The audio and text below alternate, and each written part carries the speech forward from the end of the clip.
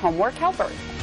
The Common Core asks students to explain their work in pictures, numbers, and words. So this is a way that a second grader might explain their subtraction problem in pictures. Mrs. Ryan, take it away. Thank you. So we're going to challenge our second graders with this particular situation. Jerry had 37 baseball cards at the beginning of the summer. Throughout July and August, Jerry gave 16 cards to his brother Sam. We want to find out how many baseball cards Jerry has left. So the first thing we're going to do is we're going to build our whole. And our whole is the 37 baseball cards that Jerry started off with in the summer.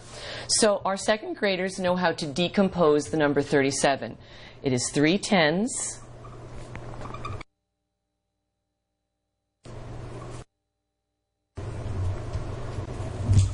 when we go back into our reading of the situation, we find out that one part has been taken away, and that's 16 cards have been taken away. So we're going to